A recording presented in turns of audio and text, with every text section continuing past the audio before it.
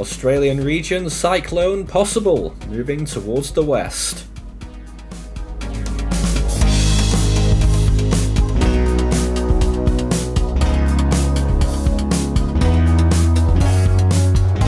And now the latest around the wide world of tropics.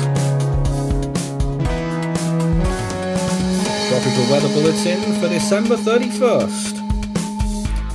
So it's the last day of the year, and I must say it is going out with a whimper, with an Australian cyclone possible. Although moving away from the country, it will only be of any threat at all to Christmas Island and the Cocos Keeling Islands. Even then, it may pass substantially south to where it won't be any kind of concern.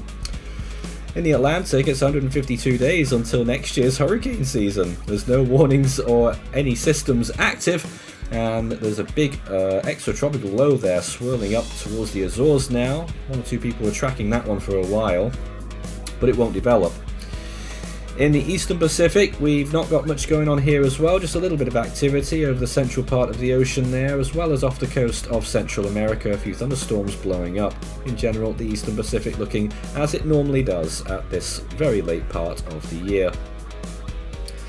In the Western Pacific, it is building up with a few monsoonal thunderstorms, particularly off the east of the southern Philippines, as well as a secondary area near Vietnam, which in another universe might have become a brief tropical cyclone like Pabuk last week, but it isn't and probably won't. In the North Indian Ocean, there's also a weak little area of disturbed weather off Sri Lanka as well, delivering locally heavy rainfall. But apart from that, a very quiet basin as expected. In the southern hemisphere then, this is where all the action is, but even here the percentage chances have been toned down for those two areas of interest that we're watching, and even now might still be actually generous, 20% and 10% for that western system and the eastern one respectively. 5S still going with its remnants, but most notably that's 60% behind it heading into its territory. And what's left of 6P, now well away from Fiji, moving off eastwards. It's to the north of Tonga, continuing to move out over the Pacific. Won't be affecting anyone and probably won't be traceable very soon. So let's take a look at satellite imagery of all the areas around the world today. Well, here is the North Atlantic, having a little look here in the western part of the basin, and very little going on. A big front moving off the US East Coast was that severe weather impact a few days ago. Here's the Eastern Pacific, a closer look at that little mass of clouds down there, extending from the intertropical convergence zone upwards. Not doing very much, however. Here's the Western Pacific, showing those two systems on either side of the Philippines. They do look quite interesting, but no indications that they are ever going to develop, but could produce a significant amount of rain. Well, here's another view of just how poor the Southwest Indian Ocean systems are looking. There they are, very poor indeed, not much going on with them at all. And on the contrary, this massive system here in the Australian region, that's our 60% chance. Looks like it could be even better than that. To the west there, you could just about see the remnants of 5S, no convection there. And this is what's left of 6P, continuing on eastwards away from Fiji, well out into the South Pacific. Here's a closer look at what's left of 5S, if you wanted to see it. Not much to tell you about this at all, apart from the fact that it is completely down and out. You can see all of these floaters, by the way, on the Force 13 website as well, force13.com/satellite. There's this other system, that's that one, 6P. It is still, moving off towards the east, not too far from Tonga at this point, but you probably won't really feel it very much. Very little convection.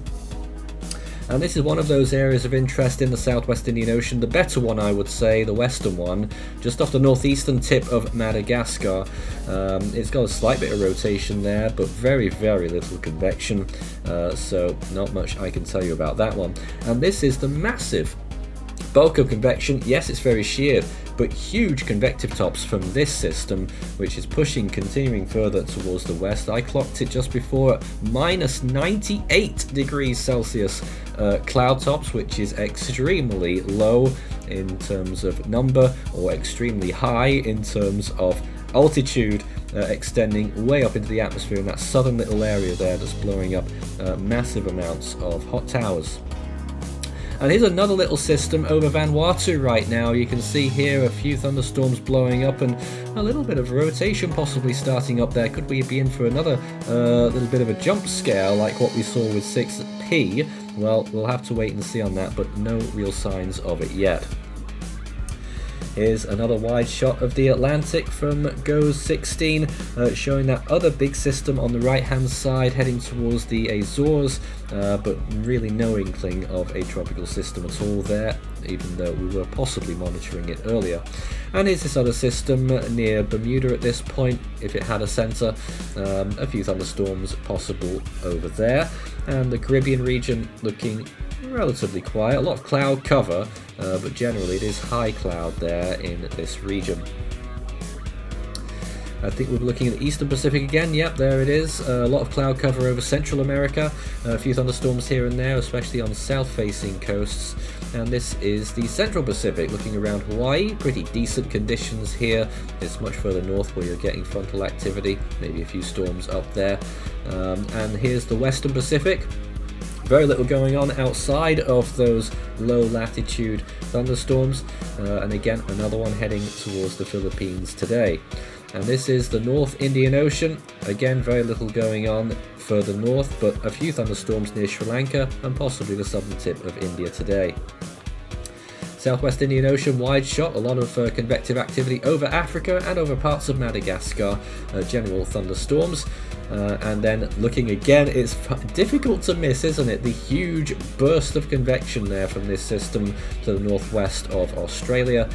It is actually, part of it is over Christmas Island, the northern part of that convection, so they could be getting a fair bit of rainfall from it. And here's the South Pacific showing very little going on, nothing really standing out apart from on the left hand side, that area of interest near Vanuatu.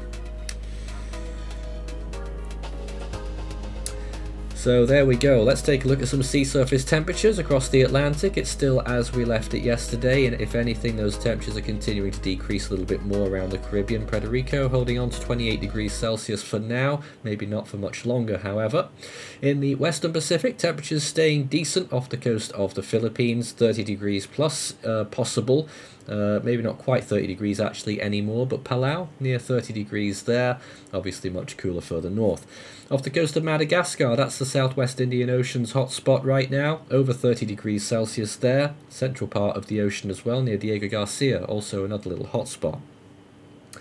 But look how boiling it is off the coast of northern and western Australia here, up and above 32 degrees in one or two spots off Western Australia and in the Gulf of Carpentaria, hugging the southern shoreline. The Coral Sea also really getting some elevated temperatures now as well, up to 30 degrees there quite comfortably. Well, it is a little bit above average around Australia, but especially so around Western Australia, 4 or 5 degrees above normal. Southwest Indian Ocean, little cool spot now where we had Chido and these other areas of interest. That might be tampering with those systems developing right now. Warm near Madagascar and Mozambique. Equatorial Pacific is cool, of course, still. Western Pacific still warm near the Philippines. Oceanic heat content is also looking good around Guam towards the west and also east in a few spots still at this point. Near the Philippines, not quite as much now, and in the very low latitudes, still plenty of energy, but very little opportunity.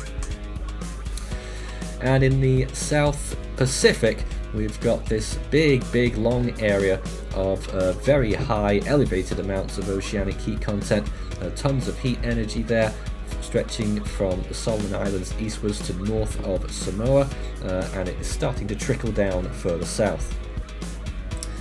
GFS computer model for the next 5 days shows what becomes of these systems in the South Indian Ocean. Obviously this main system that we've been watching, there it is again, going off towards the west-southwest, becoming a hurricane force system by the looks of things towards the end of that 5-day period. So certainly with the amount of energy in that convection, if it can push away that wind shear, then this system may have an opportunity to become a little bit of a stronger storm than what we've been seeing in that area lately. It's not tropical, but I wanted to show you the North Atlantic. because there's a big bomb of a cyclone blowing up before it hits Newfoundland towards the end of this 5-day period. There it is, early January. Big, very powerful system, cyclonic but not tropical, going on to affect Newfoundland. Still a little ways out, but that could be a significant impact for Newfoundland with clearly hurricane force winds. Well, we're taking a look at the southwest Indian Ocean as far as rainfall is concerned, and you can see it here, a few of these areas getting elevated rainfall, but the forecast has trended down. We were talking about maybe 10 inches in a few of these spots, 250 millimeters, but those numbers will be very few and far between now, and it will mostly be out at sea. We are still looking at possibly 6 inches for a few of the Seychelles, and for the northern tip of Madagascar, that's 150 millimeters. And lesser amounts further south. That's the rainfall. Let's take a look at day 5 through 10 then. What else happens to that system in the southern hemisphere, South Indian Ocean? Well, there it is, continuing on its merry way southwestwards. It's not being tugged by the front yet, and finally it starts to recurve much further west than what we were looking at yesterday. But when it does, it finally turns very quickly and then back towards the southeast eventually. Of course, there are no land areas here, so this system's out on its own, and one of those that we can watch in peace. Off it goes towards the southeast. Scan the barcode and that will take you through to the Force 13 merch store, where you can take a look at all our items as well as our full season and individual storm animations at any time, as well as our weighted 1775 days for Hone t-shirt. It's a lousy t-shirt, man. Into the Scilly range, day 10 through 16. This is what we've got right now across the Indian Ocean, and again another system possibly developing squarely in the middle of the basin there. And look at that, North Indian Ocean possible cyclone there as well. We touched on that in yesterday's update, but a very large cyclone also in the southern hemisphere. Both of these very speculative, very long way out. This is day 10 to 16, generally over 2 weeks out. It's not really anything to consider yet, but something that might keep you interested. And in Australia as well, another one there that just slipped by, a cyclone that forms on the coast and then moves back off briefly, strengthens a bit, then moves back in again, and a bit of brown ocean effect, becoming nearly at hurricane equivalent strength there. Stalls for a very long time over that area, so if that was to happen, that could be a big issue for those communities along that region, the Pilbara mainly, with some pretty strong winds as well as it moves inland. That is still a long way out though. That last landfall I think was the 13th of January, so it's a fair distance. Well, back on this day in 1973, something not far away from there actually, it was Cyclone Erica, which made a Category 1 hurricane equivalent landfall in Western Australia, very close to Exmouth I believe, Category 3 on the Australian scale I think, and then quickly nudged off towards the west and moved back out to sea as a much weakened system. We also had Deirdre Delinda, delightful name, and 13S in the southwest Indian Ocean, which would get named a little bit later as it moved off the southern coast of Madagascar. Well, back to today, and it is of course the last day of the year. Force 13 is doing New Year Live from 9 PM UTC until at least 1 AM with an after party in our Discord server. We'll also be starting Hyper-Earth Bulletins again on January the 1st on the Extra channel, and we're also running a New Year Countdown stream live right now on the Force 13 channel, which you can also check out.